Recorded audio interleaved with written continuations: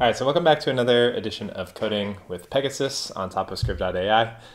And today I wanted to try and show something that comes up a lot with Pegasus projects, which is around sort of like user permissions.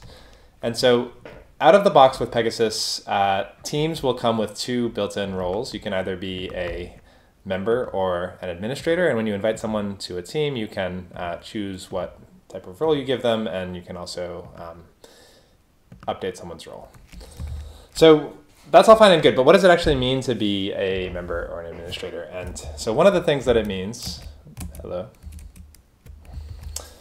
is, so on the left here, I'm signed in as Lockwood, who's the administrator, and then on the right, I'm signed in as Corey, who is just a team member. And so you can see, for example, the administrator can invite more team members and delete the team, whereas on the right here, just the team member doesn't have those permissions. But in your own app, you'll probably want to add more custom logic. So for example, in Scriv right now, you can create these different chatbots. You can edit these chatbots. You can start chats, and you can delete these chatbots. But probably as a team administrator, you don't want everyone in your team who has access to these bots to be able to do destructive actions like delete, maybe, and maybe not even edit. So this is actually how Scriv works today. So right now, you could, if you were part of the Pegasus team, you could go in and totally destroy or mess with my public bots. And I was realizing that this is probably not a good idea. And so I'm going to tighten these controls. So today I'm going to hopefully show how to put some of this stuff, which is currently available to anyone, behind a administrator only flag. So yeah, let's dive in and see how that goes. So the first thing I want to talk about is decorators. And so my very first step is just going to be to use the built-in Pegasus decorators to prevent certain actions by non-admin. So for example, this delete button here goes to this delete bot view. And right now this delete bot view has this login and team required decorator, which means that anyone who is logged in and has access to the team can call this function. But one thing I can quickly do is change this to team admin required. And what that will do is that will add permission checks. I mean, we can look at the source code for this. It will add permission checks here to ensure that the person is the admin of the team. So now on the right here,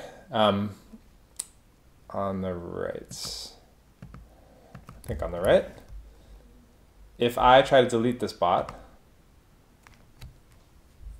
I'm going to get a 404. And the reason it's a 404 is just kind of maybe if you have stuff in your team that you don't even want your members to know that you have access to, then they wouldn't be able to necessarily differentiate if they had this URL from something not existing versus just something they don't have permission to. So I don't know, it could be a 404, it could be a 403.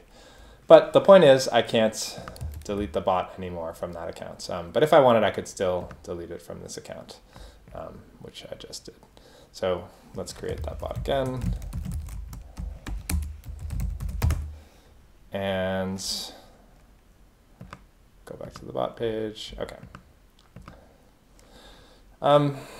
Cool.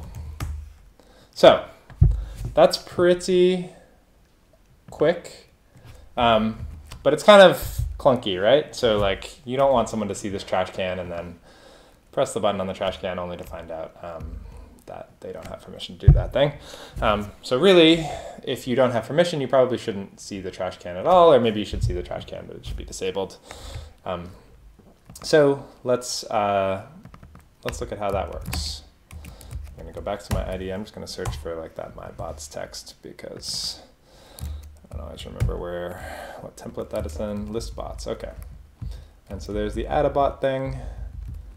And let's see, the bots get listed here in this bot list.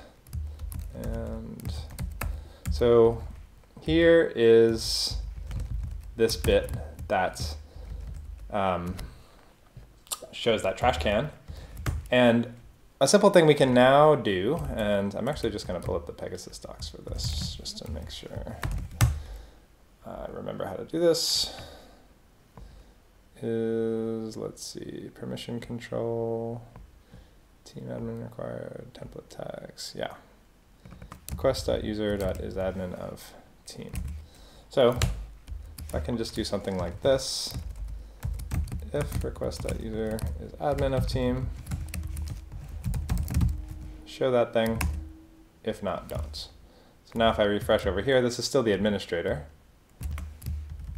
I have to load those team tags. Yeah, so this is still the administrator, so they can still see this delete button. But now, when I'm not signed as an administrator, that's gone. Yeah, so at its core, that's basically it.